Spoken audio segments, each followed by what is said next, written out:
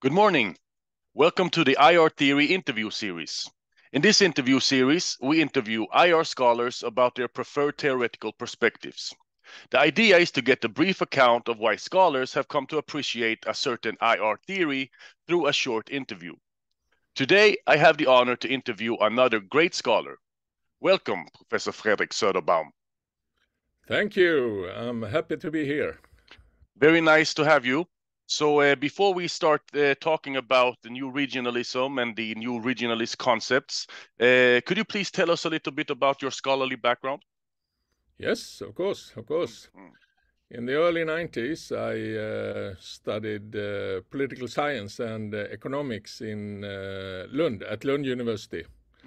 So when I wrote the MA thesis on regionalism in Southern Africa, I was quite frustrated to discover that there were very few good theories and approaches that could actually explain and conceptualize the dynamics that I detected. And part of the problem lied, I think, in the disciplinary specialization of political science, of IR and economics. I wrote one thesis in economics on the same topic. And there were a few good frameworks for understanding this type of new regionalism in the global south especially. So then in 1994, I came across this really terrific project description by BJÖRN HETTNE, professor in Gothenburg. And it opened up a whole new world for me. So I changed my master's thesis focus and aim and did a completely different thesis on the new regionalism. And after writing this thesis, I realized that the best thing I could do was to try to do a PhD under HETTNE's supervision. So I moved, I was happy to be accepted in Gothenburg. And then I have stayed here in Gothenburg for, almost 3 decades. And at same department, we have transformed the department. But so now I'm a professor in peace and development research. The PhD program was in peace and development. And it was great for me back then to come to a very transdisciplinary, interdisciplinary academic milieu. And we just combine different subjects and disciplines in like IR, peace research, development research, and global studies and area research into a big whole. And that was very exciting, at least for me, coming from a monodisciplinary background in Lund, at Lund University. Okay, so you did your master's at Lund University. Yes. Okay. And so, the BA and the masters. Well, okay. I had a year in Canada as well in political science, but it was an exchange year. So, but Lund and Lund. Okay, yeah. I also did my bachelor's and my master's at Lund University, actually. Okay. And I'm from Lund originally as well. Yeah. So, okay, that's really nice. But are you from Lund originally, or are you from? No, I'm from Gothenburg. And okay, from Gothenburg. I moved to Lund. Okay, so you came back home for the PhD and then you stayed. Yeah. All right, that's nice. Okay, thank you very much for sharing. I mean, in some sense, I wanted to ask a question about new regionalism and what made you focus on that field of study. In some sense, you already touched upon that. Do you want to elaborate a bit further? What was it about new regionalism that was so fascinating? Yes, of course I can say a few more words. I mean, like I said, the interest began early in my during my BA and MA studies, and it developed from the fact that immediately after the Cold War, or even to some extent before the end of the Cold War. There was a lot of discussion about regionalism and regionalization around the world. There was certainly something exciting with regionalization processes in Europe, but also in many other parts of the world. And back then, in the 90s, one of the most important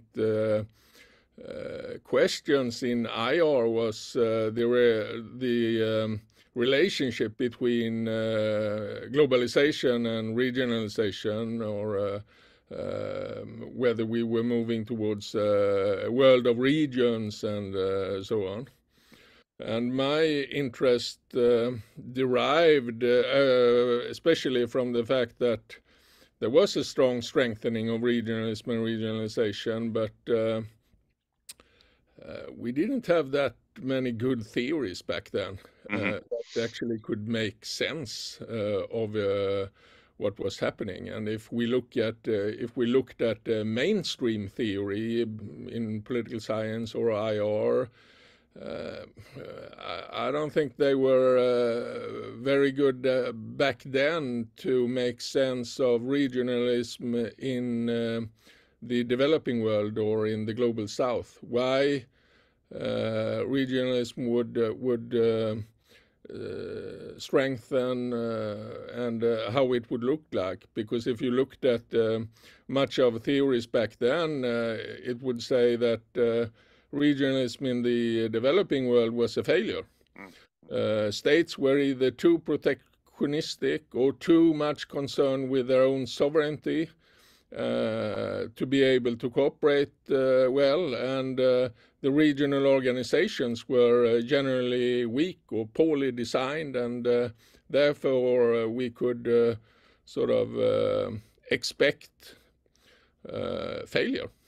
And that didn't correspond very well to what I saw in Southern Africa, for instance, which was extremely dynamic. And I mean, the regional dimension was extremely strong in Southern Africa. And but the theories available were not that great at making sense of all this. So I thought that the toolbox provided by HETTNE, or HETTNE's perspective, was could make sense of this, and I wanted to be part of developing it. Yeah, fascinating. Thank you for sharing. But let's continue with new regionalism for a while, because you are known for your research on new regionalism. So if you are to choose 3 core new regionalist concepts, which ones would you choose and why? Yeah, interesting question. And I think that linked to new regionalism and the new regionalism approach, I think that I would pick the following 3. Regionalization is the first, regionness is the second, and regime boosting would be the third. Now we should remember that the new regionalism approach is an approach. It's not a very specific and narrow causal theory. It's like a perspective, and it can it's a broader toolbox. But regionalization as a concept, the first one, is pretty central, because regionalization, as we understand it, refers to the process of regional cooperation and integration, creating a region or regional space, or denoting the different activities of both state and non-state actors. And one important thing here is to distinguish it from regionalism, which was the main concept in IR debates. So IR scholars would primarily focus on regional intergovernmental organizations and what state actors do within these regional organizations.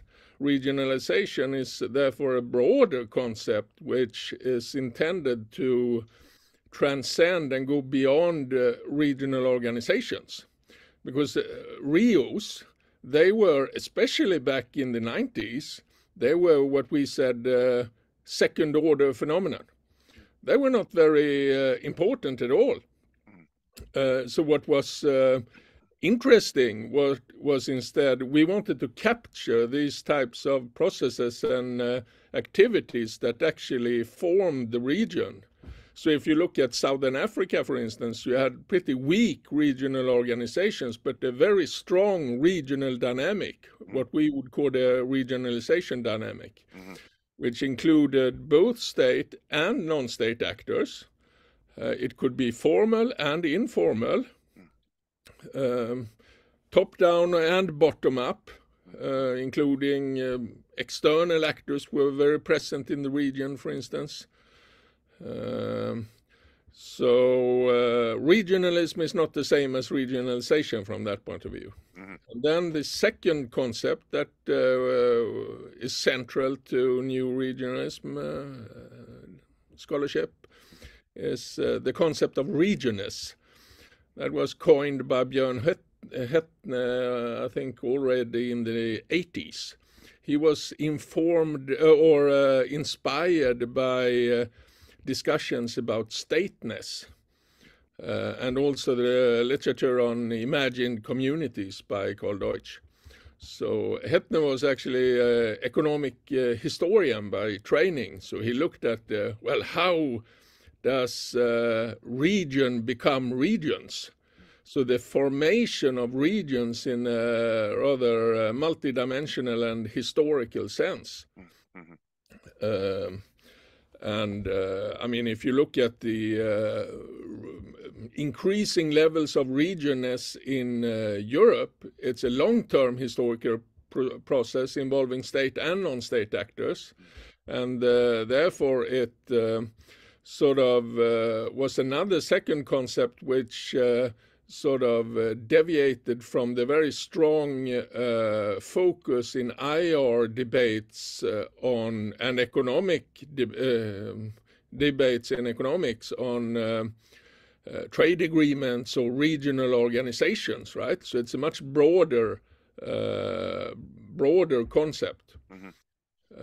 And then, I mean,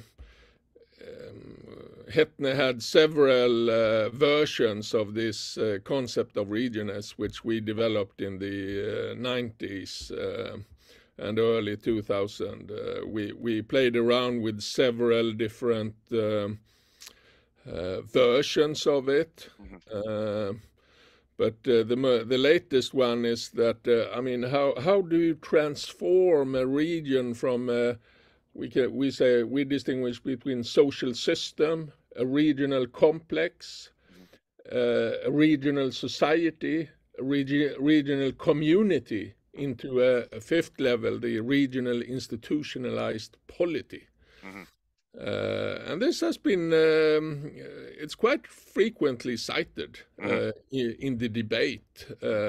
Now there is a certain limitation how to test regionness empirically. But the interesting thing is that often younger scholars and PhD students, they take up this, they are inspired by regionness concept, and they can conduct their PhD theses around the world, everything from micro regions in Middle East to Latin America, African regions, and East Asia, and so on.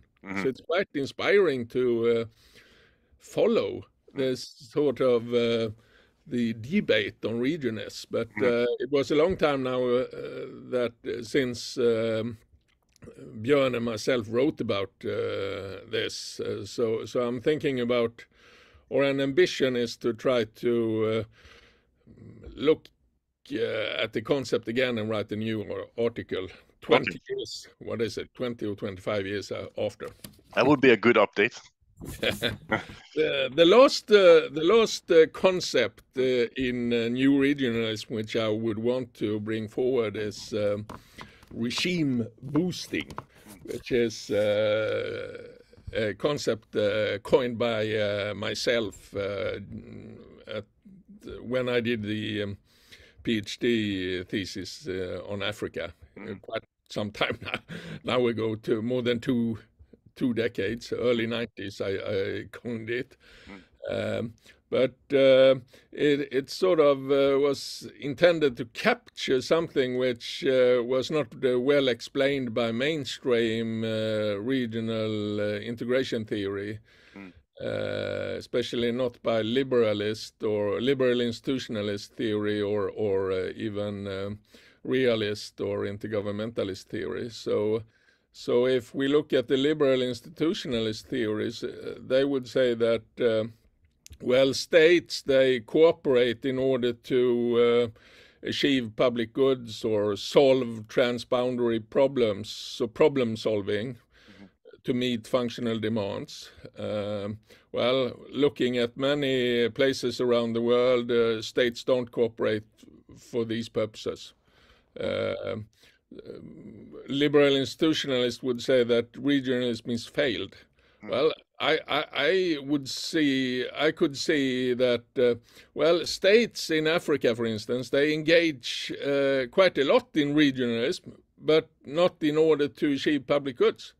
So is that then a total failure, or is it actually a deliberate activity?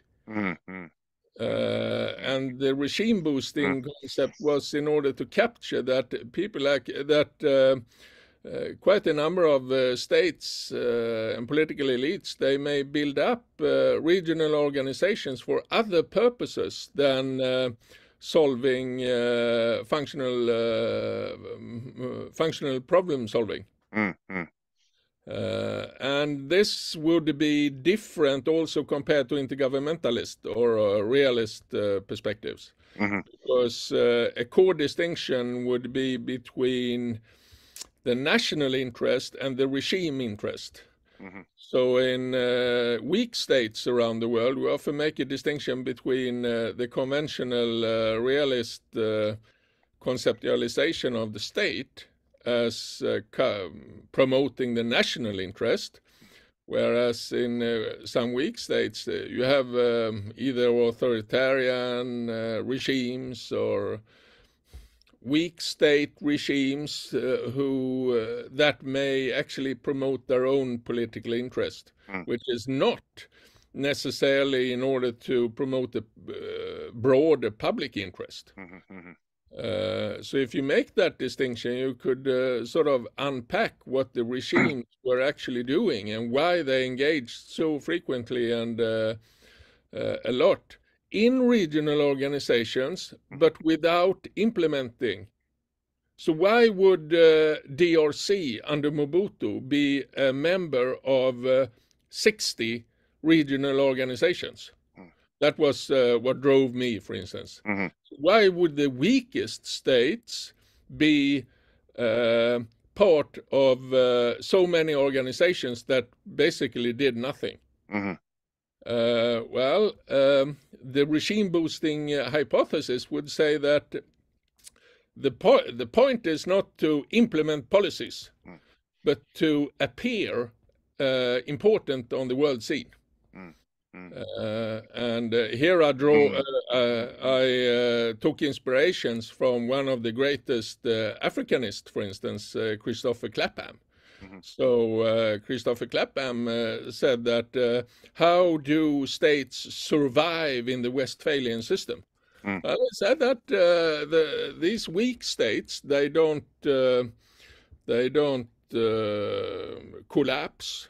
They are instead able to use and instrumentalize the Westphalian system for their own good, their own survival. And I saw that quite clearly in regionalism in Africa. And it's kind of interesting now to see that 2 decades later we have a comparative debate on, it's often framed in authoritarian regionalism.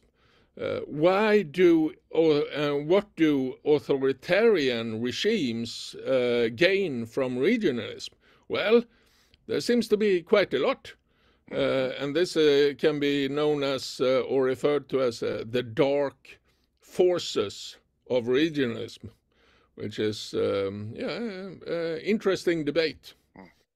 And I think that the strongest debates here are on Eurasian regionalism, for instance. So I'm going to talk about next week. I'm invited to some conference on Eurasian regionalism, and I will speak about state regime boosting. Like Shanghai Cooperation Organization or the Eurasian Economic Union. Yes. And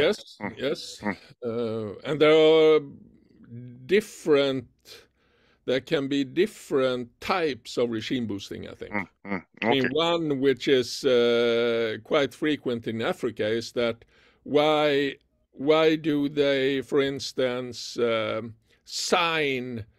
can sign like 50 protocols of the Africa Union, but then they only ratify 10.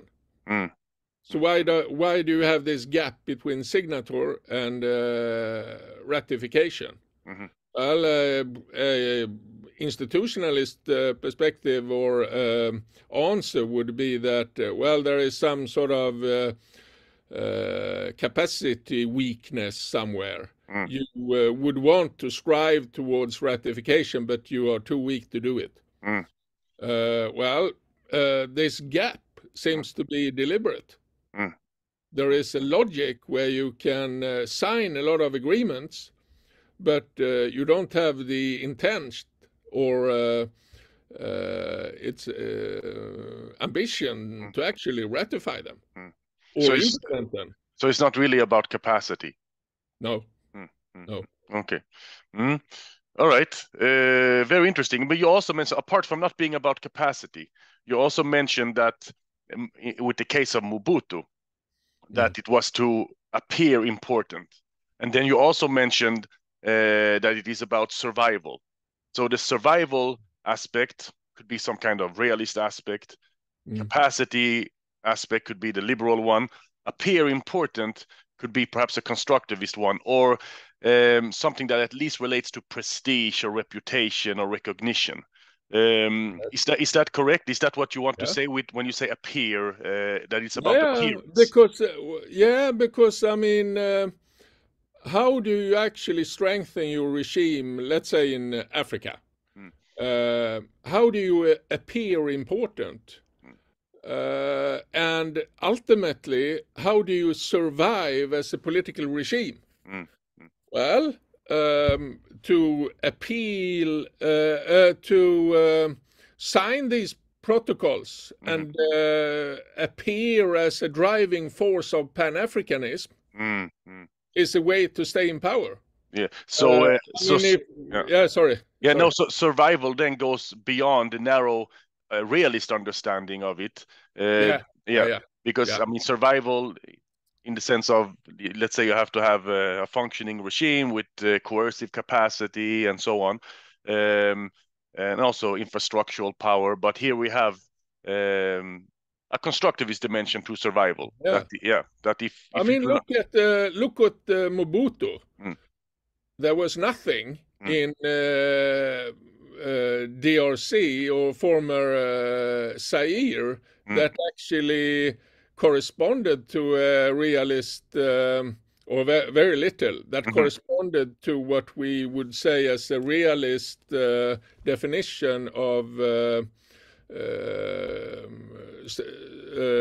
state to make it survive, right? The infrastructure capacities and resources to make it a state.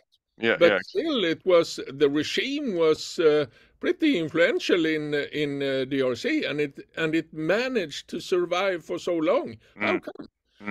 So the regime boosting hypothesis is really drawing on African politics theory. Because in African studies we have discussed for quite a while how come that these regimes actually survive. the weak states. Yeah, interesting, because Mobutu didn't control the whole territory. There was a huge lack of infrastructural or administrative power, depending on what concept you would like to use, and the nation as a hegemonic idea did not exist either. Interesting. And then regionalism becomes important, or regional organizations become important, because there you have this world stage. You have 60 different stages where you can appear important, 60 different contexts and places where you can perform this role of an important leader. Okay, interesting. And then I also have a question in relation to regionness, because you mentioned that it's quite hard to, I mean, you like the concept a lot and you have this nice conceptual framework. I think you mentioned 5 aspects to it, if I remember correctly. But then it's quite hard to test, you mentioned. And then you also said that PhD students, they take up that challenge. So are you familiar with any concrete operationalizations of regionness, where we can actually, okay, this is the concept of regionness, this is how we operationalize it by turning it into observable indicators? What are they focusing on the empirical side of research that relates to that concept?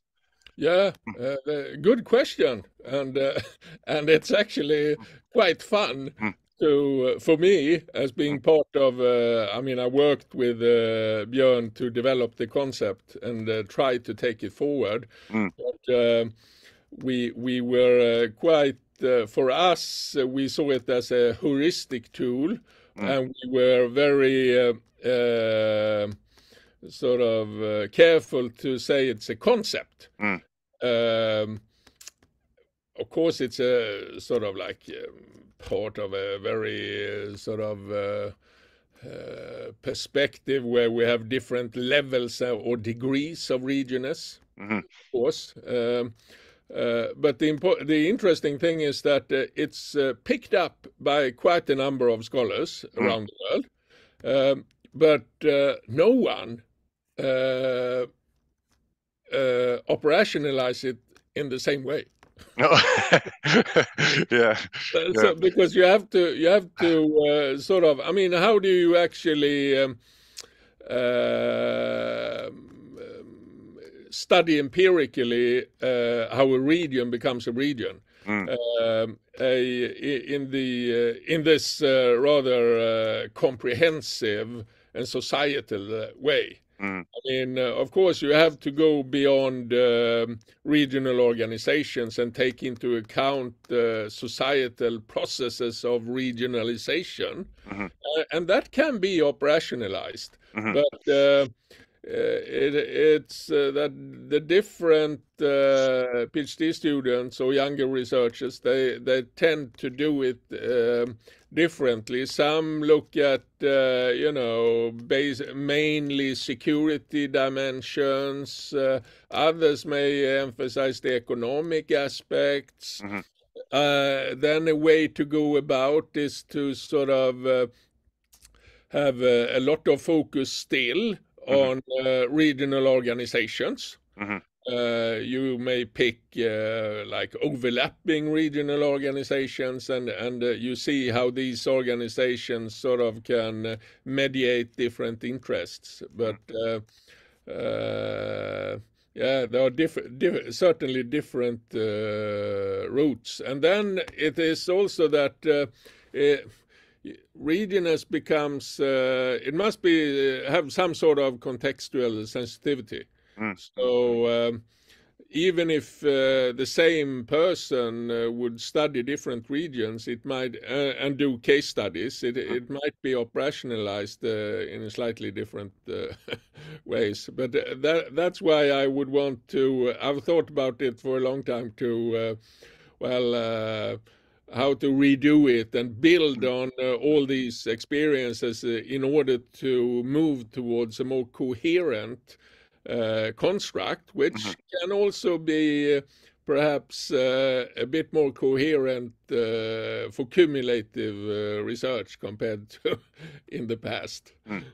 you have to do a big meta study over the Regionness studies. Yes, and yes. see what you come up with. I'm actually collecting quite a bit of material, and quite often, I mean, let's say a PhD student uses the concept.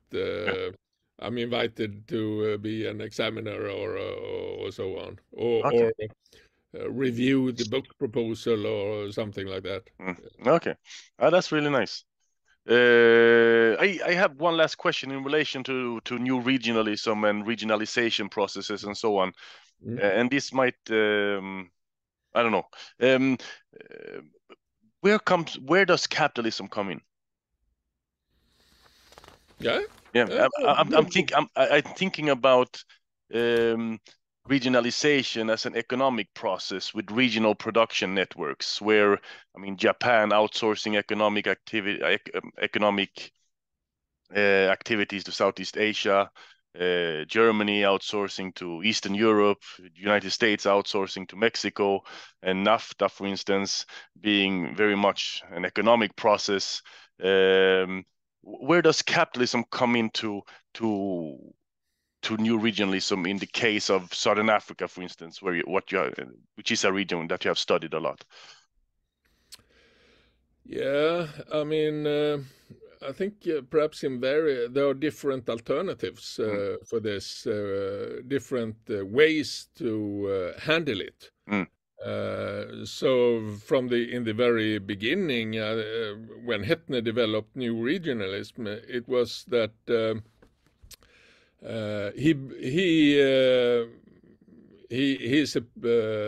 his guru is Karl Polanyi.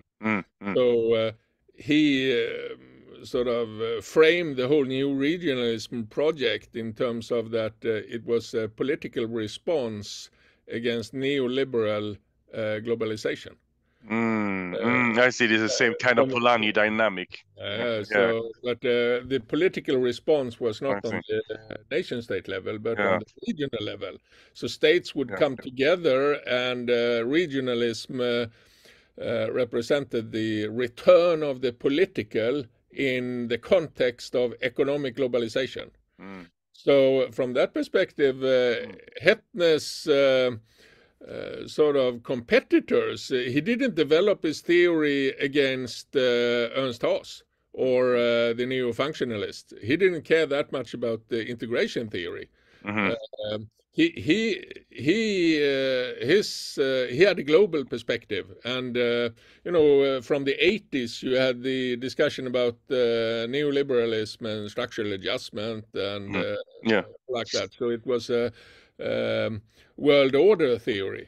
And then we had a lot of discussion in the 1990s where HETTNE and myself and other new regionalists, or new NRA proponents, we argued and tried to explore the return of the political, right? Whereas we had some friends and close scholars in Warwick, for instance, where they pushed the world order approach, and they said, we don't discover any political. Regionalism is part of economic globalization. So it becomes like a mechanism within neoliberal capitalism. So basically, like Robert Cox speaks about the state as the transmission belt for transnational capital. So I actually wrote one article quite some long time ago where we asked the question actually about smaller cross-border regional initiatives in Southern Africa. Do they represent, are they a transmission belt for global capitalism, or are they a facilitator for development? So we took this, the distinction by Robert Cox. And in this context here, these political economy initiatives quite a lot of them in southern Africa, they were clearly what we saw as transmission belts. And it was constructed by some sort of hegemonic bloc from within South Africa with very close ties between the political and the economic elite. But there are also other ways. So did I get that correctly? So then, in some sense, you buy into the Coxian critique, because hegemonic bloc. Okay. Can see. Yeah, okay. And also, so it was not that you rejected that critique. You, in some sense, you buy into it and see how it applies to that region as well. Absolutely. Okay. Yeah, that's interesting.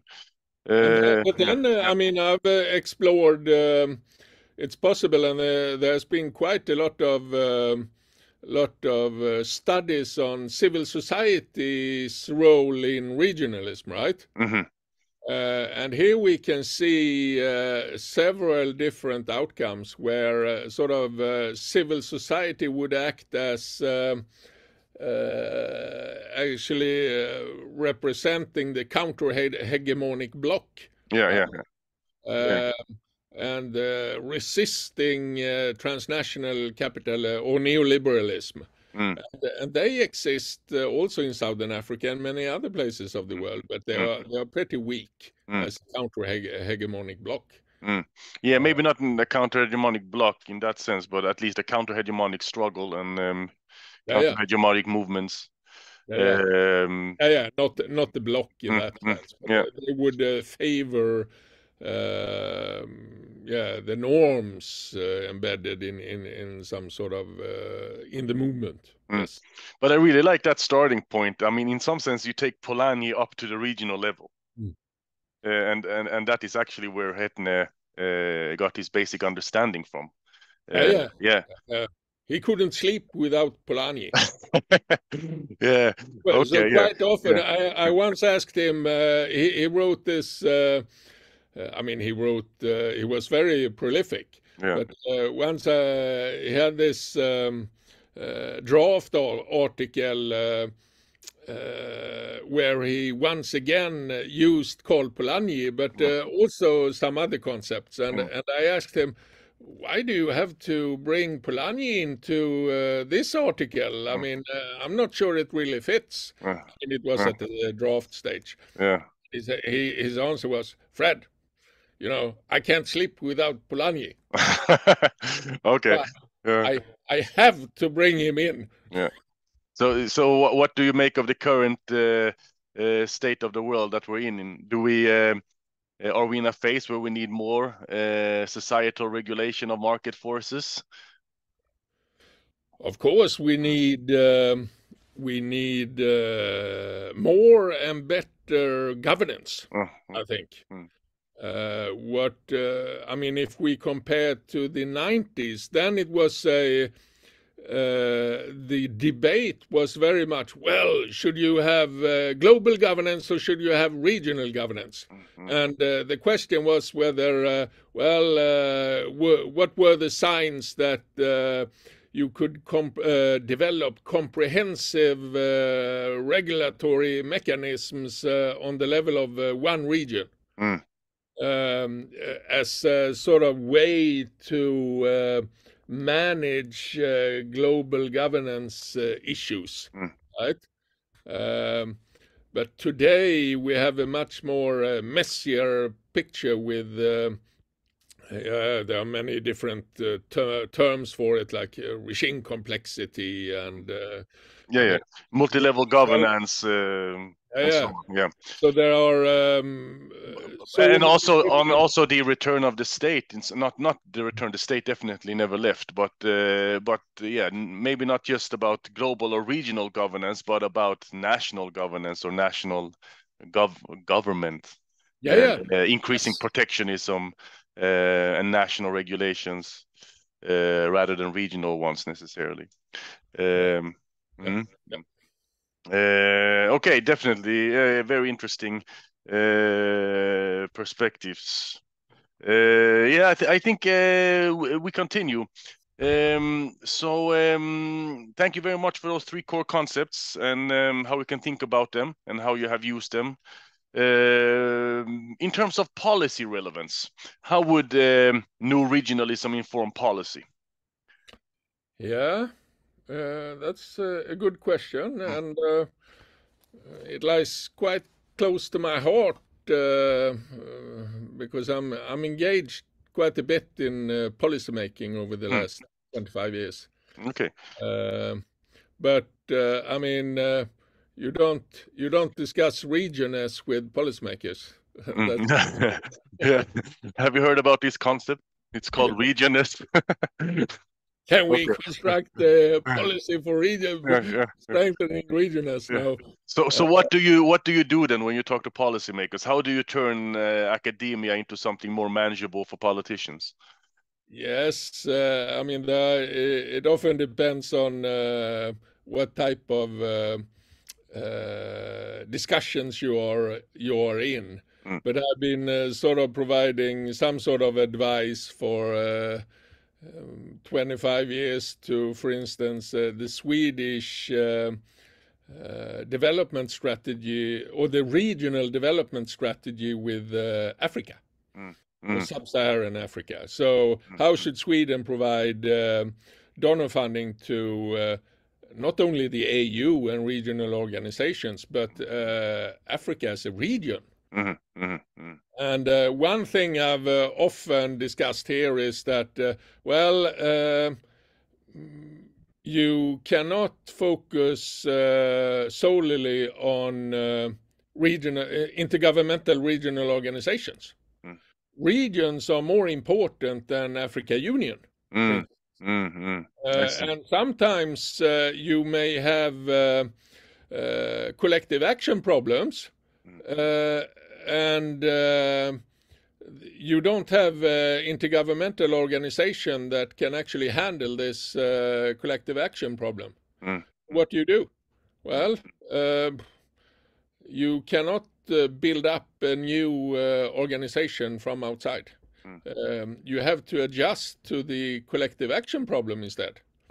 And see how to work with it. And often there are mechanisms or programs or something to respond to, or even overlapping regional organizations.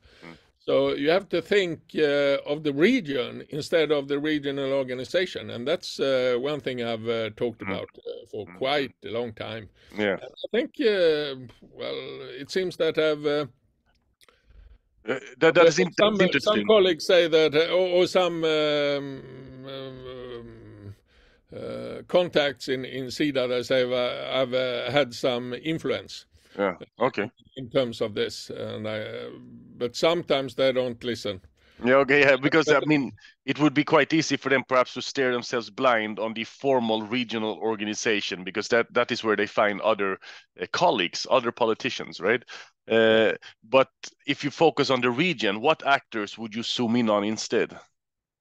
Well, I mean, what's the role of non-state actors who might be active in, let's say, a transboundary water context, or in the trade debates, for instance.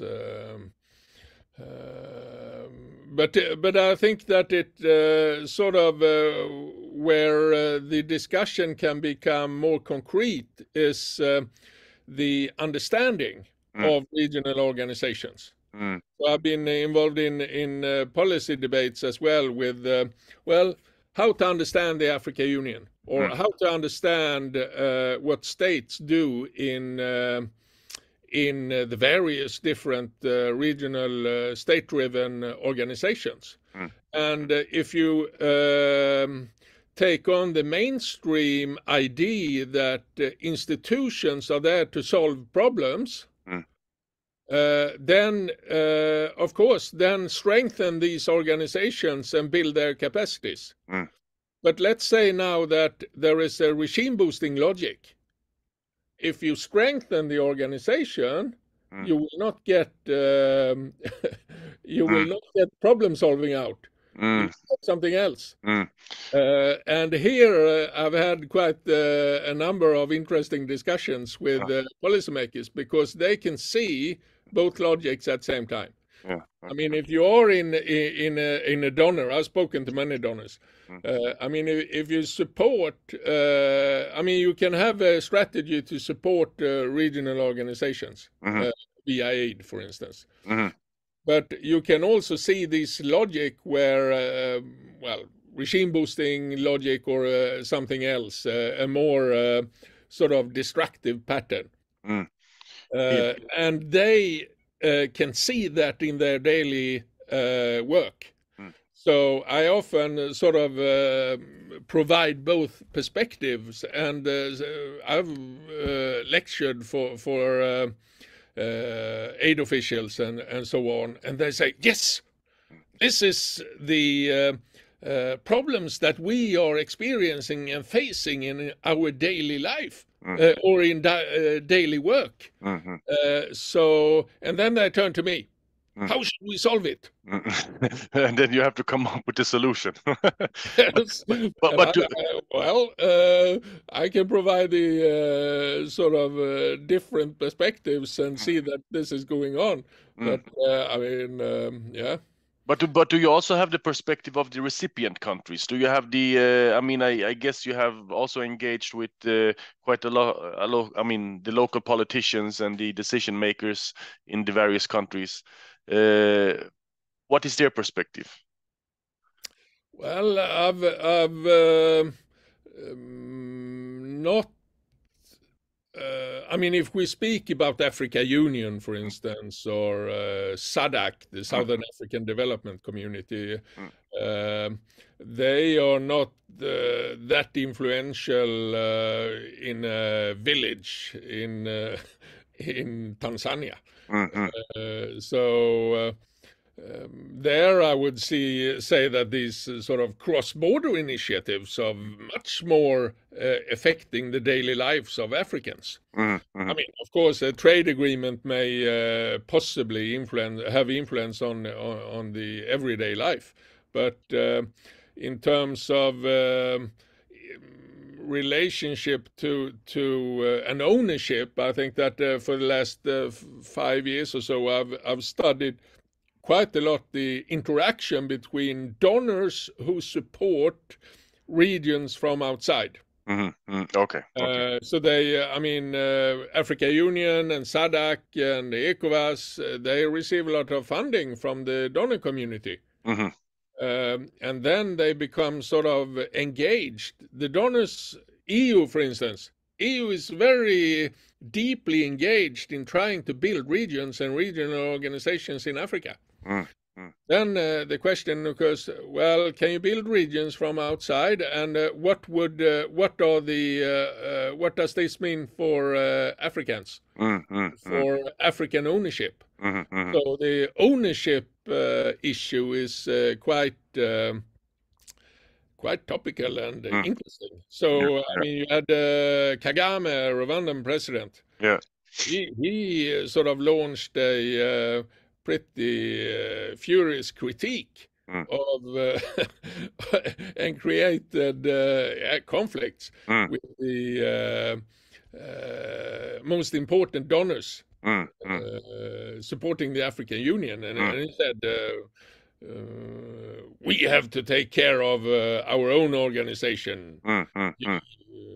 You should not interfere, and so on.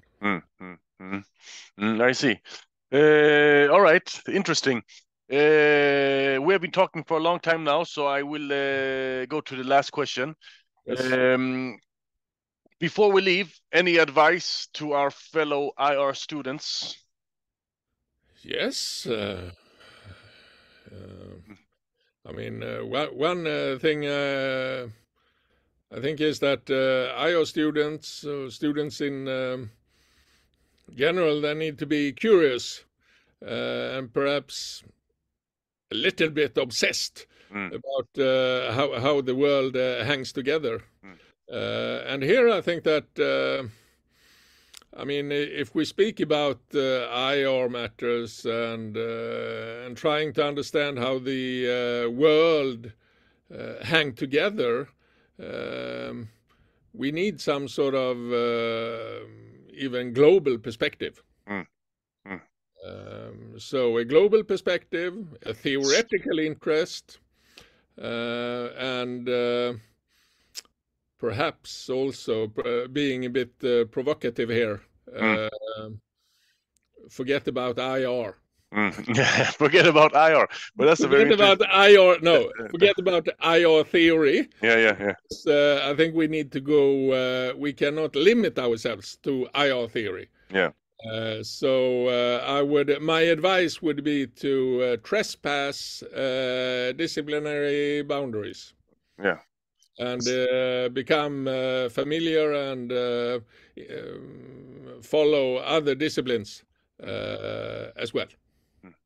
Okay, that's a very good advice. So you should be curious and obsessed about the world, and you should have a global perspective, and you should also transgress the theoretical boundaries and search wider. Forget about IR theory, maybe. At least the grand theories, the mainstream grand theories, might not help us too much, perhaps. All right, that's very good. Thank you very much for participating and talking with me today. I really appreciate it. Oh, it was my pleasure as well. It was fun talking to you and discussing. Yes. Okay, all the very best. Bye-bye. Bye-bye.